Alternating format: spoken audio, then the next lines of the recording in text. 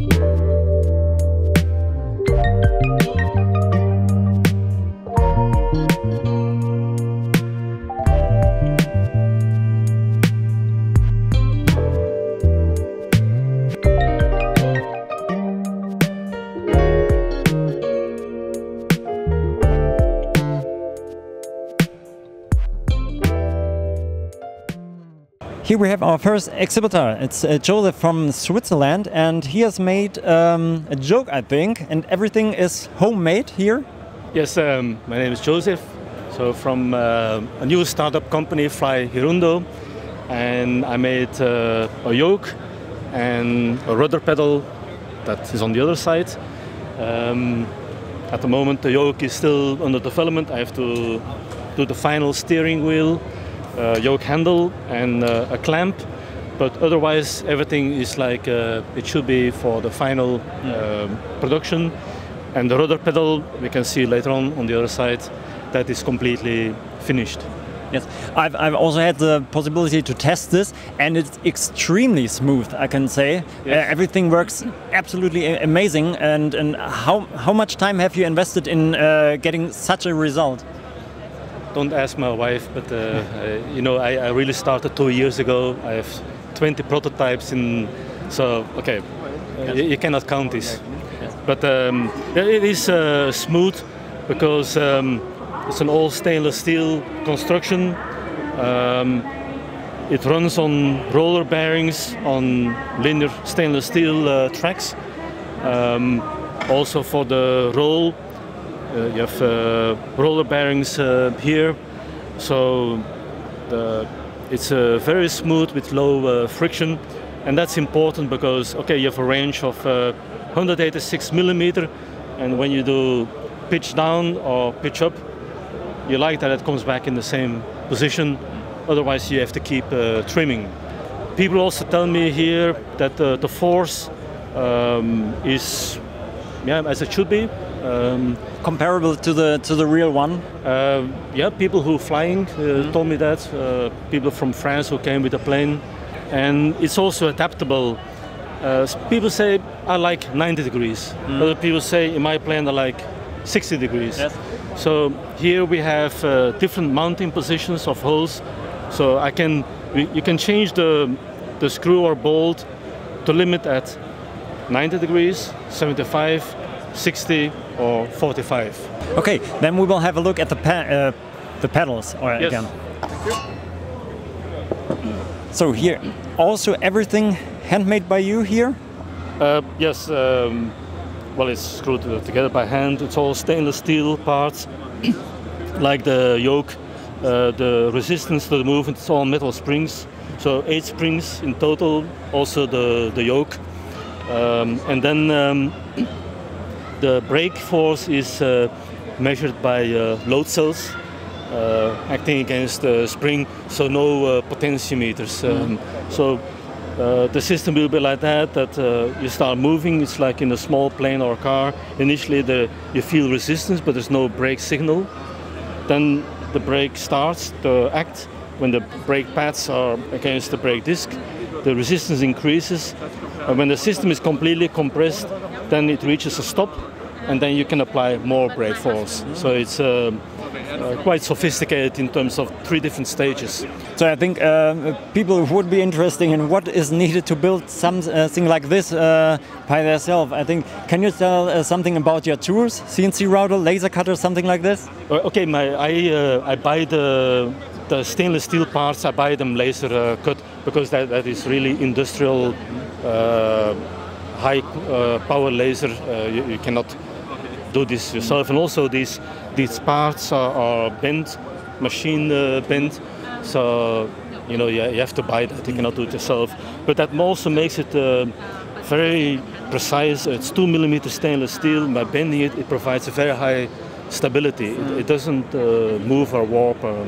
You are a startup company. Yes. And when do you plan to come out with these things on the market? So the rudder pedal is finished, but I still have to make the website. It's the same name as the company, flyhurindo.com. Email address is already organized. So in the next few weeks I will make the website and with where people can buy. Eye testing on Windows 10, everything works fine. It works automatic, driver are downloaded automatically. But I have to see what if you do Windows 7 and so on. So that's why I'm not just trying to sort of go very wide in the market, and I don't think as a startup you will go so fast anyway.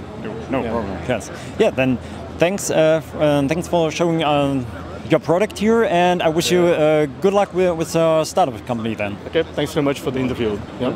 And good luck to you as well.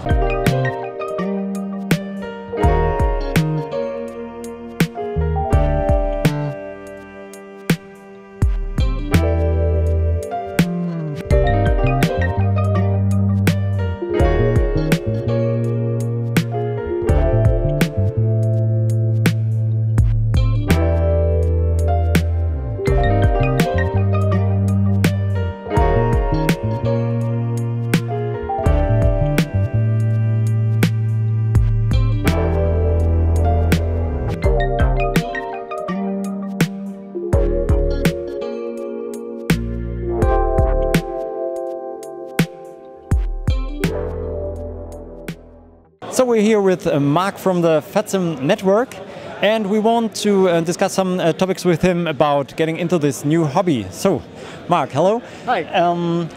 As a beginner in this simulation network, can you describe in short what is FSWeekend? Well, FSWeekend is basically an online network where everyone can connect to and see each other and fly with each other, while also getting some air traffic control service from controllers who are providing their services on every airport in the world. When you say there are controllers and pilots, what do I need to be part of the FSWeekend network? Well, depending on what you want to do, if you're going to be a pilot, which I suppose most people will be starting out as, you simply need just one piece of additional software which enables you to connect to the network, and this is either going to be something like vPilot or xPilot, depending on which simulator you are using. And with that, you need an account, and then you can just simply log in and start flying on the network and enjoy the experience with air traffic control services. Is there any special aircraft I have to use, or is any aircraft available for FSWeekend? Everyone can use every aircraft that they want, so there are no limitations whatsoever.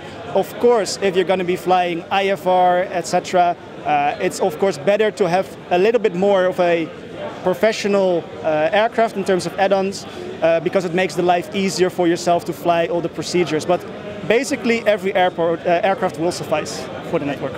Right behind the release of the new flight simulator, I think the most discussed topic is the release of the new audio codec from FSWeekend. Can you tell us a little bit about the new features of this codec? Yeah, like you said, a couple of weeks ago the audio for FSWeekend was released, which is a completely rewritten way of providing the audio between the pilots and the controllers, which simulates basically the real-world way of communicating over the radio. So with ranges, with VHF simulation, with HF simulation, instead of just using regular voice rooms where people connect on the frequency, where they can talk to basically everyone in the room. Now it's completely rewritten. It's depending on the range, on your altitude. People can hear you, but others cannot hear you. So it's very dynamic, and the quality is a huge step forward. So we're very happy that this has finally been released.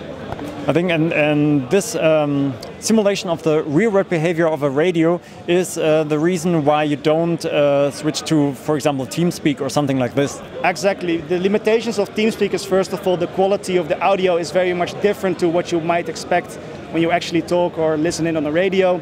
It's a lot more realistic the way we have it right now, and also the way of communicating with each other in terms of the ranges. It makes it so much more realistic in terms of just a static voice room like TeamSpeak. Are there any special events for 2020, I think now, that you are planning on VETSIM? Oh, there are many. Of course, every year there's twice a year we have the Cross the Pond event, where I think over 1,000 pilots will be crossing the Atlantic Ocean twice each year, once eastbound, once westbound. A couple of weeks ago we just had the eastbound edition, so that will be recurring, of course. And other than that, at Amsterdam specifically, we are of course hosting our usual events. We'll be doing also our own transatlantic event with Toronto in a couple of months. We'll be looking at city pairs between Frankfurt and London as well. And our special runway event, where we use a mixed mode operation at Amsterdam instead of all the usual 6 runways that we have available. When I want to start flying or controlling on VETSIM, where would I start?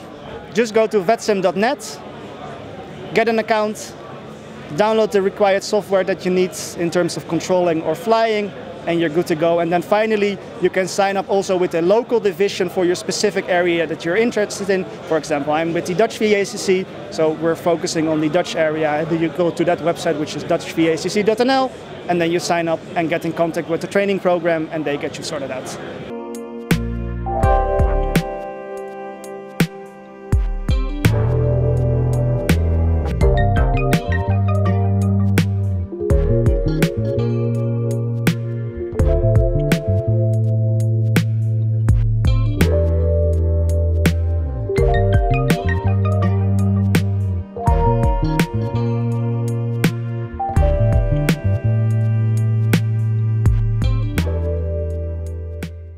And I was able to make an interview with Hanneke from ProSim, but unfortunately we had a problem with the focus of our camera, which I noticed the first time when I was back home.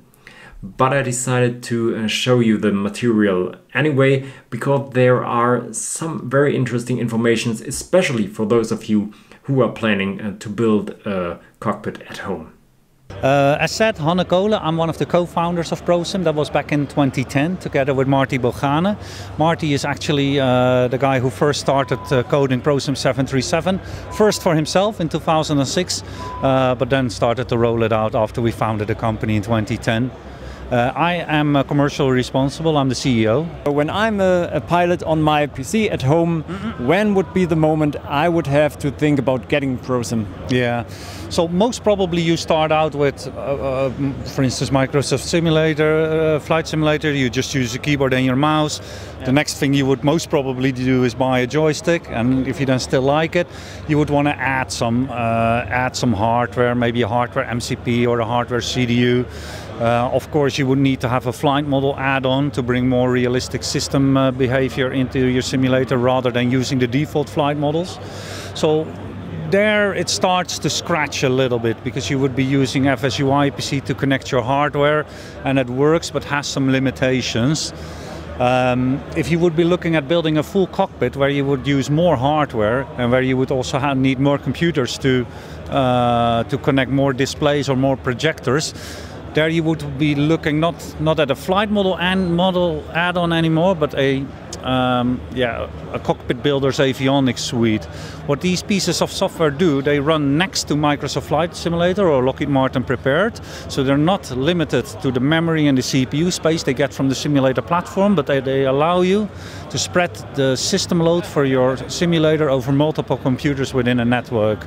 So I would say if you go cockpit building, if you have more than 2 or 3 components, and if you start adding more monitors, then it would make sense to start looking into a cockpit building suite like ProSim. Yes. You said about the add-ons to the different flight simulators. Which are the add-ons which will work together with ProSim? For example, is PMDG working with ProSim? Good question. The answer is no.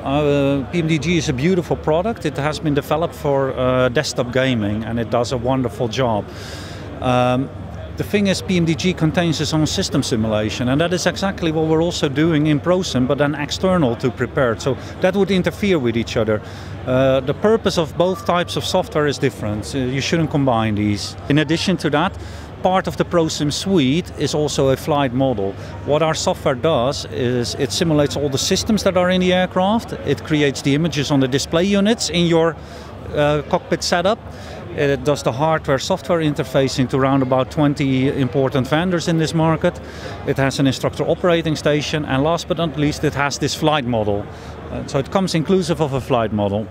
So it saves performance on your PC, also using a dedicated software for simulating the system, for example? When you said that, for example, PMDG is needing performance to simulate everything.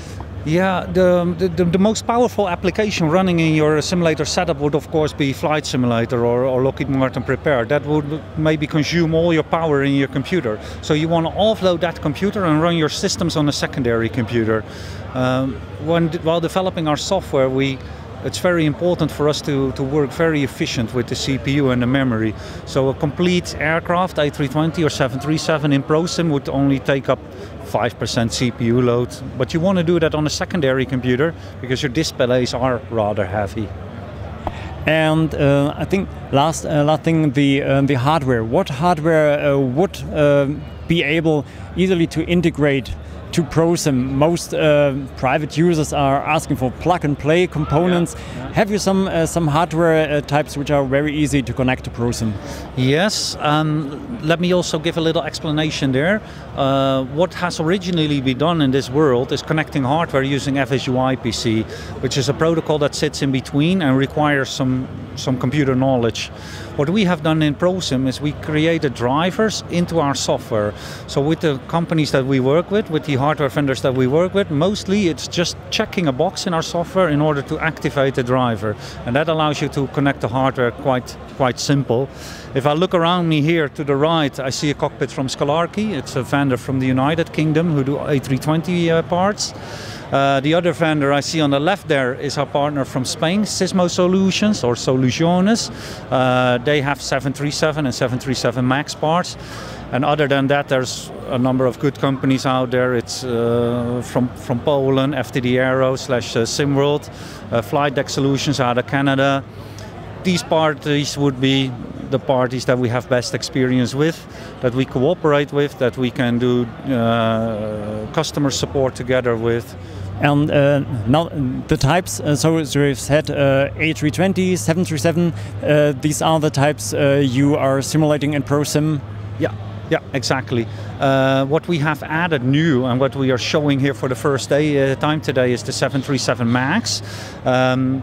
Please understand that these are all separate products from each other. So it's not that you buy ProSim and then get all of these aircraft. You choose one of the products which you buy. That is not a problem for our customers because our customers have a full-blown cockpit, so they wouldn't swap from one product to the other anyway. But it's different pieces of software for you to understand. Cool. Then thank you for your time, and also have a good time here on the FS Weekend. Thank you very much. Enjoy yourself, and please have a look at our beautiful new ProSim 737 MAX software if you want to. We'll do this. Okay, thank you.